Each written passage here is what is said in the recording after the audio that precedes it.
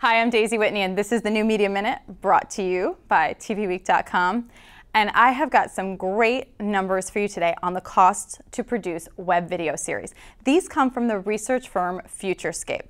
Let's start with Dorm Life. Now that's a mockumentary about college life, and that has a budget per minute of about $1,400 to $2,200. Now compare that to Foreign Body. That's the new web series from VooGuru that is a prequel to the Robin Cook book of the same name, and that's costing about $5,000 per minute. And then finally on the higher side, you have Sanctuary, which is the sci-fi web series that comes in at about $32,000 per minute. Now that might explain why the Sci-Fi Channel picked it up and is going to be carrying it on air. Of course, that's still less than the cost for traditional TV. Now, Futurescape says that the cost to produce a sitcom is about $73,000 to $100,000 per finished minute, which translates into $1.6 million to $2 million for a full 22-minute episode. But of course, the lower costs are among the many reasons that venture capitalists are pouring so much money into online video.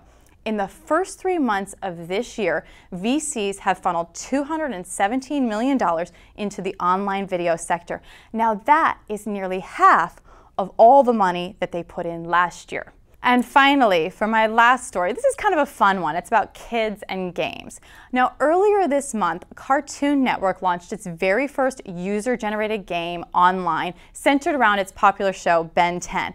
And in the first week, it had generated 380,000 versions of the game that were played more than 20 million times, and that led to a record-setting traffic week for the website, more than 5.1 million unique visitors.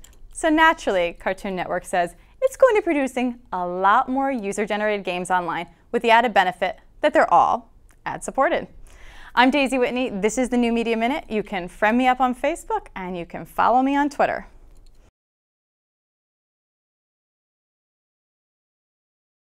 And I have got some great numbers for you today on the cost to produce. Are you, okay, I thought you were like trying to tell me something. No. Sorry, okay. All right, I'm gonna just focus.